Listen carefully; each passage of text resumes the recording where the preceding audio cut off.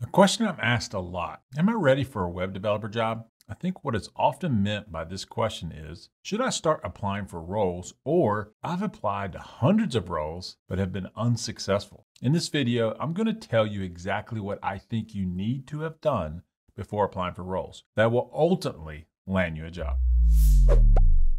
I'm assuming a couple of things. You know how to code, whether you learned at a college, a bootcamp, or self-taught. You know enough to have already built some projects. But what additional things do you also need to have before applying? A LinkedIn profile is a must-have. Recruiters and HR teams use LinkedIn almost exclusively. If you're not on LinkedIn, you're invisible to a large part of the job market. This is your number one way to get noticed by people hiring. Your LinkedIn profile is a great way to showcase your portfolio of projects. It's free, easy to set up, and gives you visibility to those recruiters and HR managers that exclusively use the platform to find new talent. But you must optimize your profile to be effective.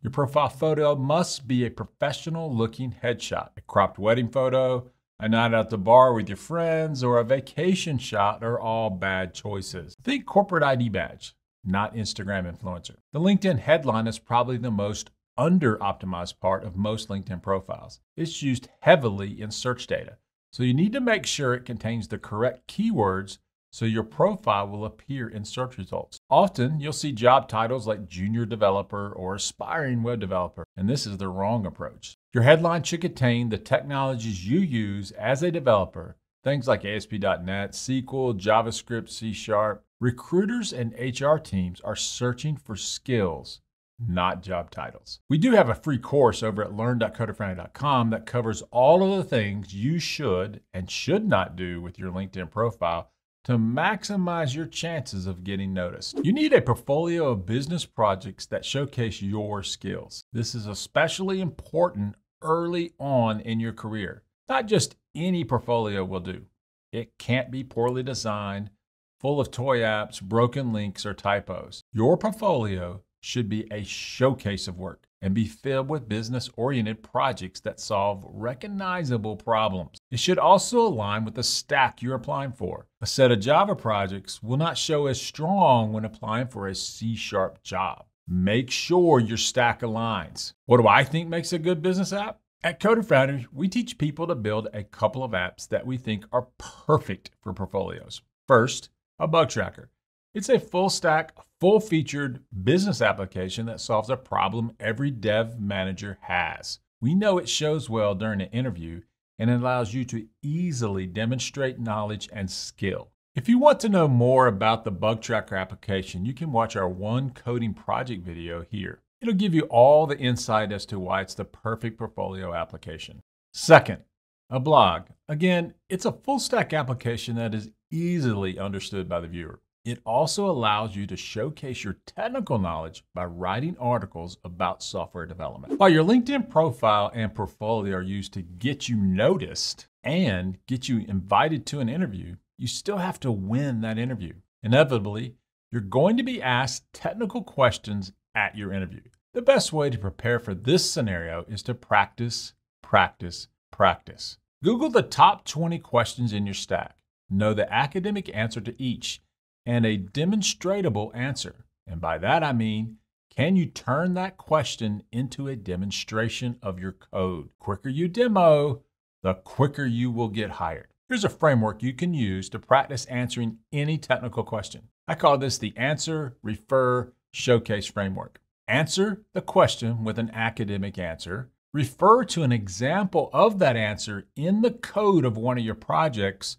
Showcase that answer in a running piece of software. If during the interview you are asked a question that you cannot answer, it's okay, but you now have a follow-up opportunity to use the Answer, Refer, Showcase framework and email the interviewer with your answer, code example, and a link to your project. I've seen this work, and it can create an employment offer. Students using this technique have turned an interview failure into a success. Along with being asked questions in an interview, you're also going to be asked to prove your coding skills. This is usually in the form of a coding project or a small application.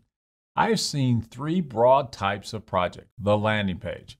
You're given an image or a wireframe and asked to recreate that page. This is usually HTML and CSS, or sometimes a CSS framework like Bootstrap or Tailwind. It could also contain some simple JavaScript. The API. You need to be able to consume an API and display the data in an application. An example would be something like the Blazor movie application we build here at Coder Foundry that uses the TMDB API to build a movie showcase application. The full stack application, often referred to as a CRUD app, something that is attached to a database backend. A recipe book or an address book are common types that our students have been asked to build. You should be comfortable with building all three types of applications: the landing page, the API, and the full stack. Often people will tell you that you only need to study data structures and algorithms, or DSA, in order to get a software job. While we think it's important, it's less important than having a good portfolio of projects and being able to prove you can code. But you still need to be prepared to answer some DSA questions. I think you should focus your learning time on array and logic questions.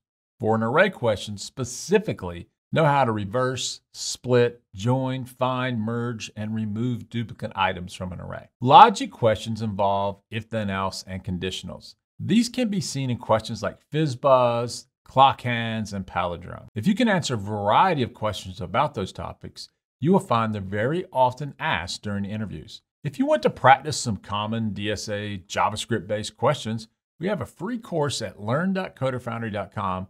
The link is in the description. If you have an optimized LinkedIn profile, a portfolio of business applications, are well practiced at answering technical questions, can produce small projects on demand, and answer some basic DSA questions, then you're ready for a career in development. If you're missing any of these skills, it's likely you still have some work to do. We, of course, would love to be your teacher, your coach, or mentor here at Coder Foundry and can teach you all of these skills. But you can learn these things on your own too. Keep at it. Good luck and keep coding.